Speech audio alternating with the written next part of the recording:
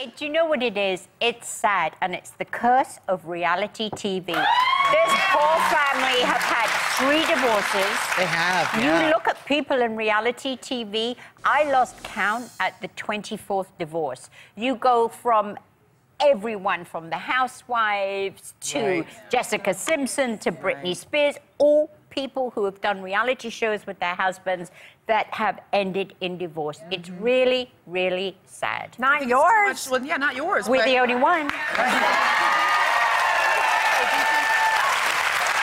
you think it's too much scrutiny?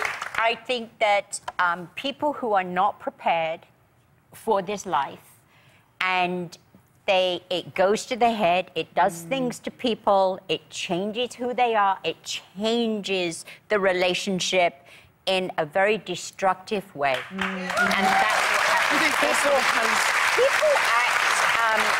When people get a little fame or infamy, whatever you want to call it, it changes people. They go a bit. Do you think also the shows, they're driven by drama? Like, the whole thing is the show is good if there's drama. And so if, you know, your normal fight with your spouse where you'd resolve it pretty quickly blows up into something crazy because you have to do it for the cameras? I don't know. I mean, it just sends people crazy. The attention, the money, you know what? Sends people nuts. I think people start putting their public image ahead of their spouse's feelings. Yeah. Right. And then Yeah. Right. who knows?